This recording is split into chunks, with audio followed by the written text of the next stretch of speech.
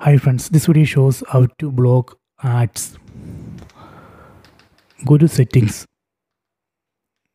then select all settings, select general and privacy, select terms and privacy. So here first we have to select viewing information services. Select it,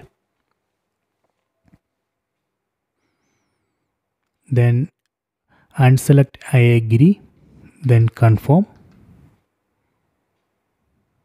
then select interest based advertisement service privacy notice. Select it,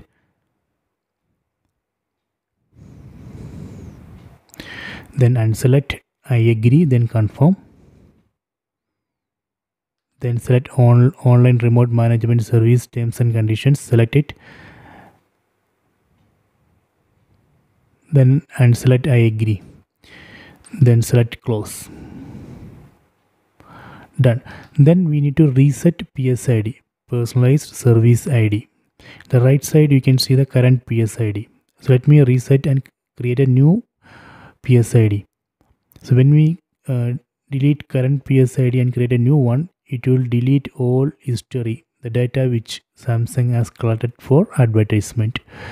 Let me select reset PSID, then select reset. Done. PSID has been reset. You can see in the right side it has created a new PSID.